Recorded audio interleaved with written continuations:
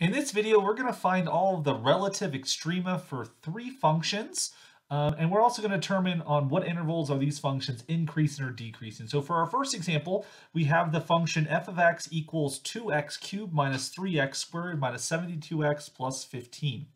So that we have this polynomial function.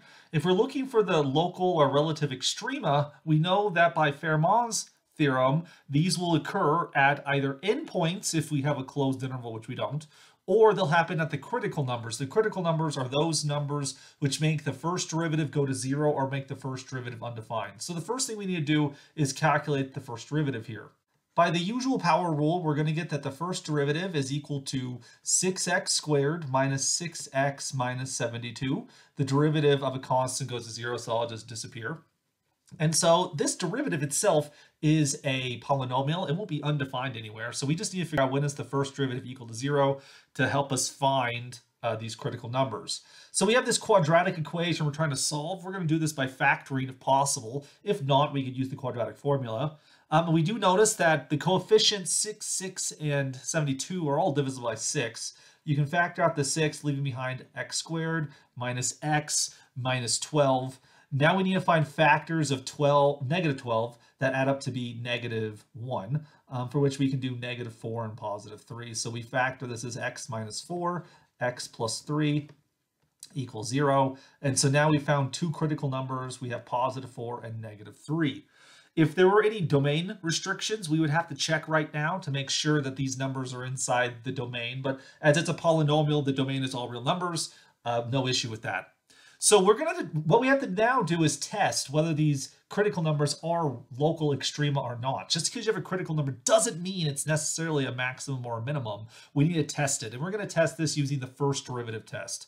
So what we're going to do is we're going to build a sign chart. You want to think of this line on the screen right now as like the x-axis. And we're going to mark it based upon these critical numbers. We have negative 3 and 4. So what we've done is we've taken the x-axis, the real line, and broke it up into three pieces. There's the interval negative infinity to negative 3. There's the interval negative 3 to 4. And then there's the interval 4 to infinity. And so we've broken up the x-axis in these three pieces. So what we want to do is now on these three intervals, we want to determine whether the derivative is positive or negative. So what can we say about the derivative here? So if you take, for example, the interval negative 3 to 4, how can we decide if the derivative is positive or negative on that? Now, one thing important to note here is that to build this sign chart over here, we're using the intermediate value theorem. That is to say that because we know that the only places that the derivative is equal to 0 is at 4 and negative 3, these are the only critical numbers, we know by the intermediate value theorem, because the derivative f prime is itself a continuous function, the only time it can change signs is at an x-intercept, aka these critical numbers. So if I pick any point, any number between negative 3 and 4, and I put that into the first derivative, that will be the sign for every number. So for example, what if I take the test point x equals 0? Well, we can actually do the derivative at 0. We end up with a negative 72. Notice that is in fact negative. And so we're going to record that the first derivative is negative if we're between negative 3 and 4. And it doesn't matter which test point you use. If you had instead done the first derivative at 1, we end up with 6 minus 6. Those just cancel out. Gives you a minus 72. That's likewise going to be 72 again. We could have done f prime at 2, right? That's a little bit more of a calculation we'd have to do there, but we would see that that's going to be less than 0. It's going to be negative.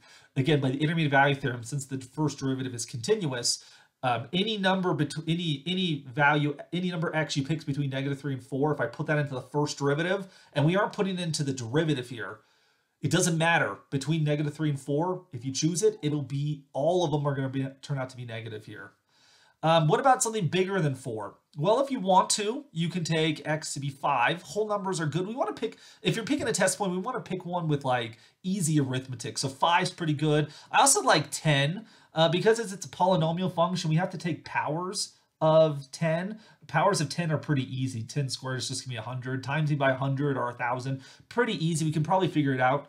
Honestly, though, I like to do as little arithmetic as possible. So if I want to take a test value, it's a secret here. I'll use infinity because it's a lot easier to figure out what's going on here. Because with the polynomial function, if you take the limit as x approaches infinity, then only the leading term matters. So what happens to the quadratic as x approaches infinity? Well, what happens to 6x squared? 6x squared will approach infinity. In particular, it's a positive infinity. So we see that this side here is going to be positive.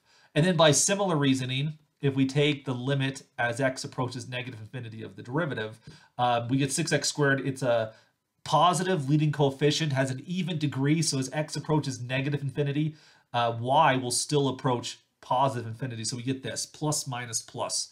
And so filling out this sign chart is exactly what we do to help us determine what's going on here. But I also want to mention another approach that you can use in this situation, that we don't just have to use these test points.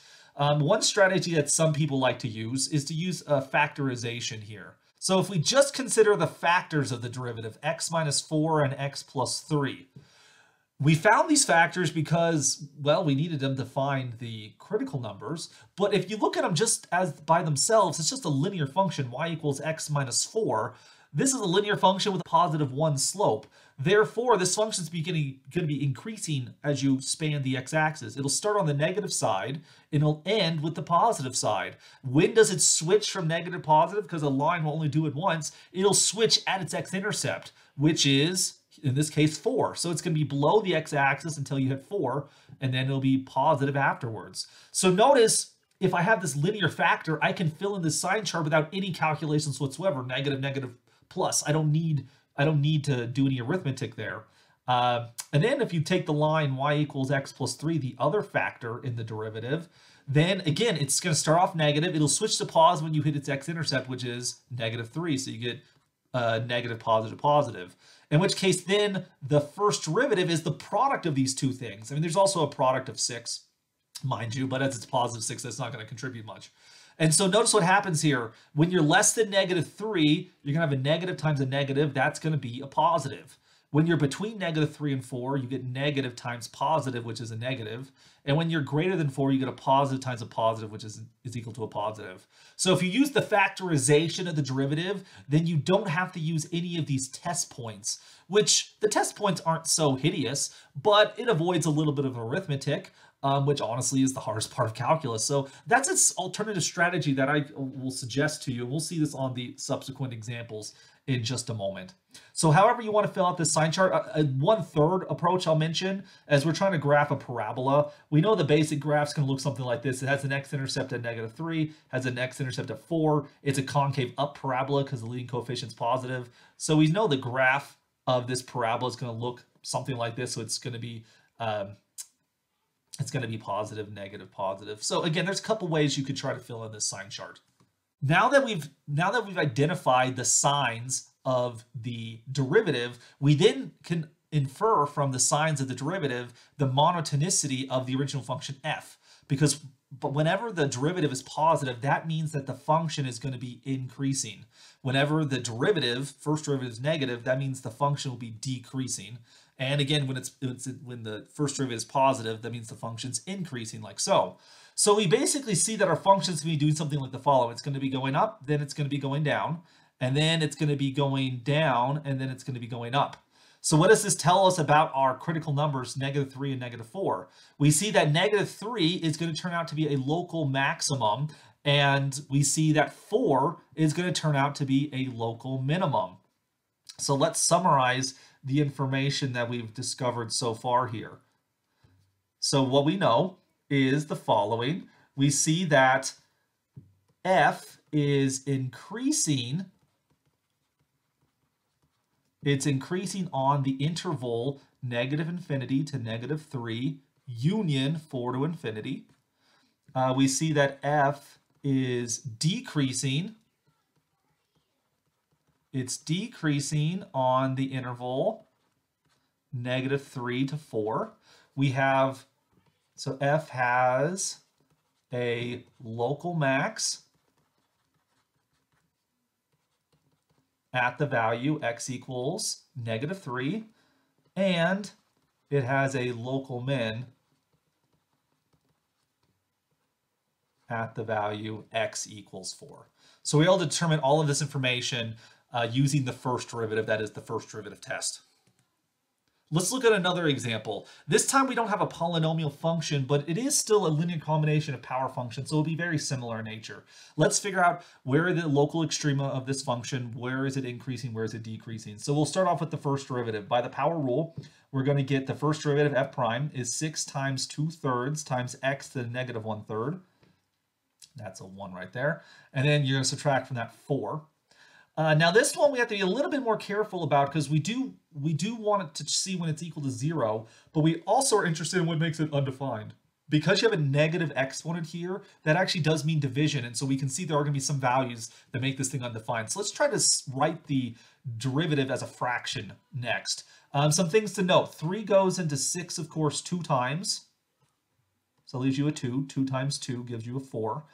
We can factor out a 4, since that's a common coefficient. I'm also going to factor out x to the negative 1/3 power. What does that leave behind? Well, we took away the 4. We took away the x to the negative 1/3, so it gives us a 1 right there.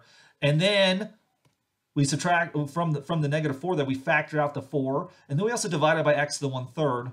So if you divide by a negative, it actually gives you something positive. And so rewriting it, we see that the first derivative looks like 4 times 1 minus x to the 1/3 power. That's just the cube root there. And this sits above x to the 1/3 power. So what makes the denominator go to 0? That's an important thing that we have to identify here, because if the denominator goes to 0, that makes the expression undefined. You have x to the 1/3 equals 0. If you take if you cube both sides, take the third power, you're going to get x equals 0. And so this is going to be a critical number, and we can actually see that this is going to correspond to a vertical tangent line. A vertical tangent. We're also interested in what makes the numerator go to 0. Because if the numerator goes to 0, that actually makes the whole fraction go to 0. And that's going to coincide with a horizontal tangent line. So we get 4 times 1 minus x to the 1/3 power equals 0. Divide both sides by 4, we get 1 minus x to the 1/3 power equals 0. We'll just move the cube root to the other side, so we get the x to the cube root. That is the 1/3 power equals 1. If we cube both sides, we're going to get x equals 1 right here. And this is going to coincide with a horizontal tangent line. So recording what we've discovered here, we have 2 critical numbers. We have x equals 0 and x equals 1 as our critical numbers. So now that we have our critical numbers 0 and 1, let's investigate the monotonicity of the graph. We're going to build a sign chart based upon our first derivative, which we're going to leave that on the screen as we draw this thing. So we have 0 and we have 1. So let's consider the factors of f prime here. So one of the factors, we can ignore the 4 because it's just a constant positive 4 there. One of the factors will take 1 minus the cube root of x here, like so. And the other factor, we're going to take y to be the cube root of x, like so. So can we figure out what's going to go on with this function right here? Let's take the cube root of x for example. This is a graph we know very well. The graph of this thing looks kind of like the following. This function is always going to be increasing, but it'll switch from negative to positive once you hit its x-intercept, which will happen at 0. So we see that our function here is going to go from negative, it'll be positive, positive for the remaining intervals. What about the function y equals 1 minus x to the cube root?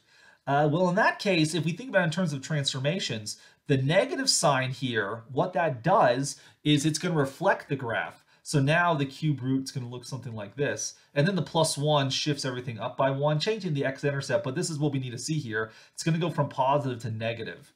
Negative there. So in particular, this thing will look like positive, positive, negative, like so. And so if we put this together, the first derivative, f prime, we see that when you look at the combinations, a positive and a negative gives you a negative, a positive and a positive gives you a positive, and a negative and a negative, a negative and a positive gives you a negative. So this gives us the signs of the first derivative, for which then we can infer the monotonicity of f. We see that f is going to be decreasing, then increasing, then decreasing on its domain. So if we summarize what we've seen here, so it's the f is decreasing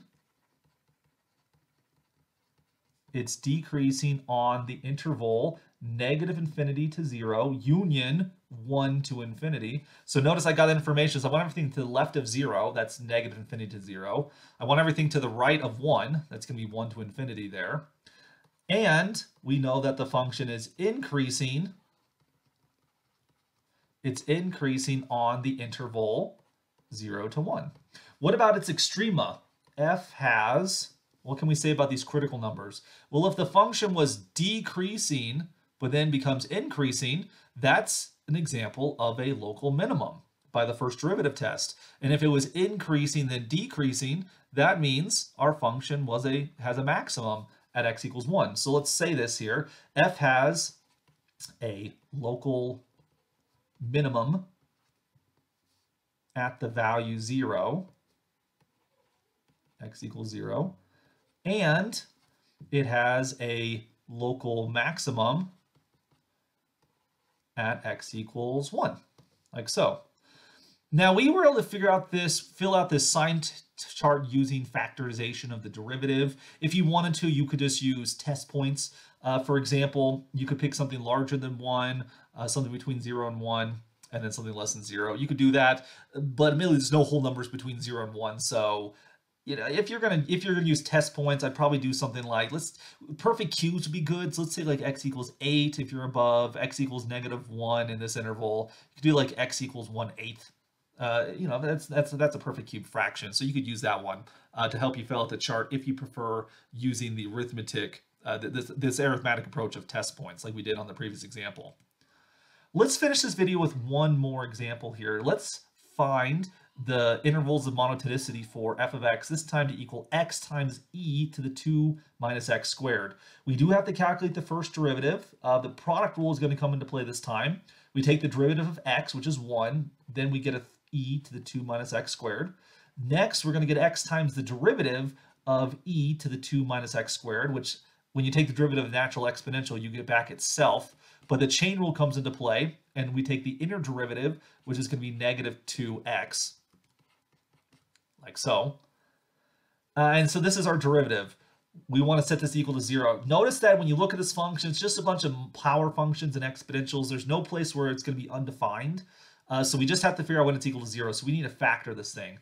The first thing to recognize is that both of these have these powers of e, both of the terms there. So let's factor out the power of e. So we're going to get e to the 2 minus x squared. That leaves behind a 1 plus x times negative 2x right there, for which, keeping the exponential still there, we get 1 minus 2x squared. This is equal to 0. Now, one great thing about exponential functions is that exponentials, if you take e to any power, whatever you want, we'll just call it theta, this can never equal 0. In fact, these exponentials are always positive. So there's no way that the exponential factor could equal 0. It must, in fact, be the case that 1 minus 2x squared equals 0, which if we add 2x squared to both sides, we get 1 equals 2x squared. Divide by 2, we're going to get x squared equals 1/2. And therefore, our critical numbers are twofold. We get that x equals plus or minus the square root of 1/2, which if you prefer, you could write that as plus or minus 1 over the square root of 2, or plus or minus the square root of 2 over 2. These are all the same number. It really kind of comes down to if you like rationalizing denominators or such. If you want to approximate it as they are irrational, you get plus or minus 0.707, like so. And so we're going to build our sign chart based upon this idea right here. Let's draw that one. So we're going to mention our critical numbers. So we have negative the square root of 1/2, or negative 0.07 if you prefer. And then we're going to have positive the square root of 1/2, like so. And we want to think about the first derivative. If you're going to approach it using factorization, notice that e to the 2 minus x squared is always positive, so it's never going to change the sign. If you're using factors, it would look like 1 minus the square root of 1/2 x, and then y equals 1 plus the square root of 1/2 x. You could do that one, but again, I don't really want to use irrational numbers if I don't have to. We could use a test point, like you'd use x equals 0. It's over here. We could take something bigger than the square root of 1/2. It could be like x equals 1, x equals -1. -1 and put that into the first derivative and calculate those things. I'm going to use the fact that essentially it looks like a parabola. And there is a factor of the exponential, but that's always positive. I only care about the signs. It looks like it's an upward parabola. Excuse me, it's a concave down parabola because of the negative coefficient there. So I can see that the first derivative, the sign chart is going to look like negative, positive, negative. Which then, what does that mean about the function f? It means that we were decreasing, then we were increasing, and then we were decreasing. So in particular, when you approach the negative square root of 1/2, you go down and then up. So that suggests we have a minimum. And then for the square root of 1/2, you are increasing then decreasing. So that means you have a maximum. So let's then report then what we found for this function here. So f is increasing. It's increasing on the interval. We're going to take negative square root of 1/2 to positive the square root of 1/2. And it is decreasing on the interval. This time, we're going to get negative infinity all the way up to negative the square root of 1/2. Union, we get positive square root of 1/2 up to infinity. That's where it's decreasing. We see that f has a local minimum at the value x equals negative square root of 1/2. And we see that it has a local maximum at the value x equals the square root of 1/2. And so we've then demonstrated in this video how we can find the local extrema of a function using the first derivative test.